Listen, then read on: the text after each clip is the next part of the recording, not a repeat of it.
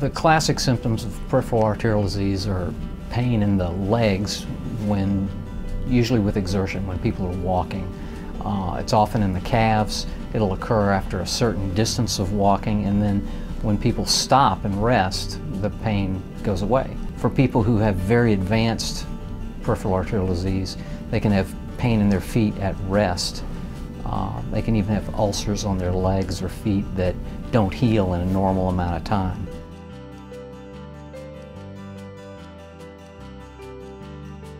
Atherosclerosis is a vascular abnormality that causes plaque deposition in your arteries throughout your body, and depending on where the maximum buildup is, that's where you have symptoms.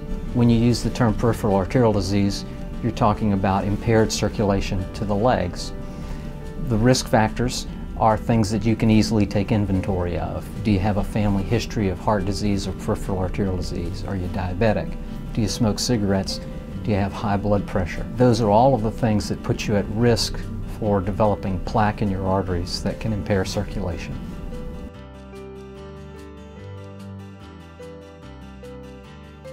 Well, the first step in diagnosing peripheral arterial disease is to take a good history. If patients have symptoms compatible with poor circulation, that would prompt further testing. On physical exam, you can feel people's pulses in their feet, and for folks who have poor circulation, they may not have pulses.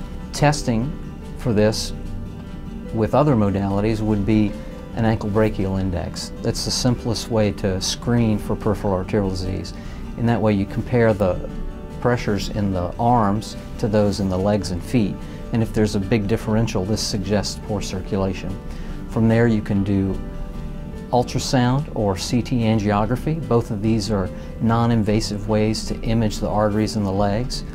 Ultimately, the most definitive test for peripheral arterial disease is angiography, where you inject dye directly into the arteries and visualize them.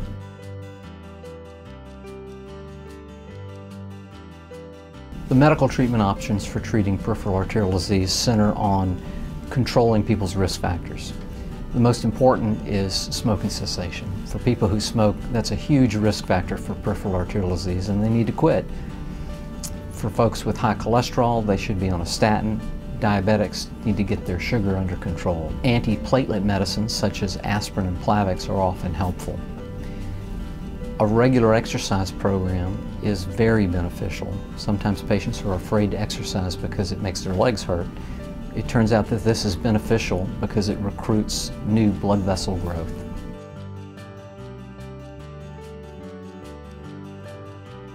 For people who have continued symptoms despite medical therapy of peripheral arterial disease, there are two general approaches to achieving revascularization or improving blood flow in the legs. One is a traditional surgical bypass procedure. The other is a catheter-based technique to improve blood flow in the legs. Before either one of these can be performed, you need to have a traditional angiogram of the legs as a roadmap so that you can know which approach would be best. The catheter-based options are numerous. There's balloons, stents, devices that remove plaque from the artery.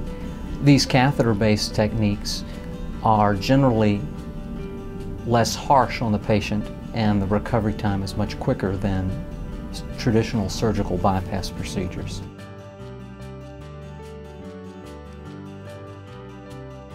In addition to knowing that there are a variety of treatment options, you need to know that you need to be involved in your care and be proactive about modifying your risk factors. The other important thing is that peripheral arterial disease means that you have generalized vascular disease or atherosclerosis.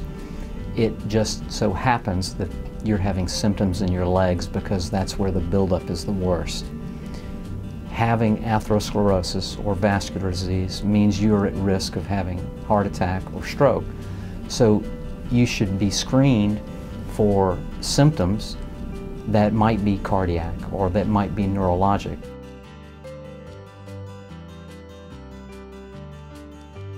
Choosing the right doctor is always a very personal decision, but in this case you need to choose someone who has experience dealing with vascular problems.